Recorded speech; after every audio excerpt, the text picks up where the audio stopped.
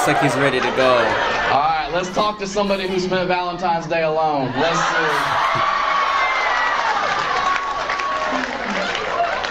Virgo men are the worst. You know what's funny about this? Before I even defend myself, I don't even care. I don't even believe in this shit, but I can't let it slide, okay?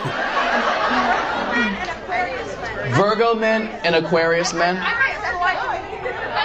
You're Aquarius? Oh, I thought you were annoying. I'm sorry. I thought you were... I'm so sorry. I thought. That's my bad. Why do you think Virgo men are the worst, though?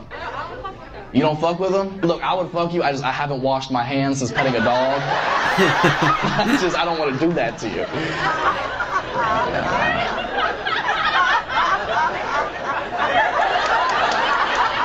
It smells like an Aquarius.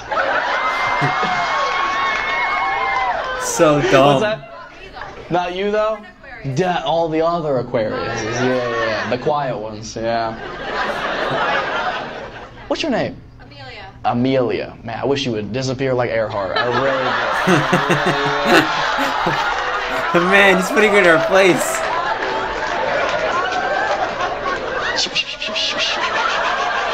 Are you in school? Yeah. Flight school? No. What are you in school for?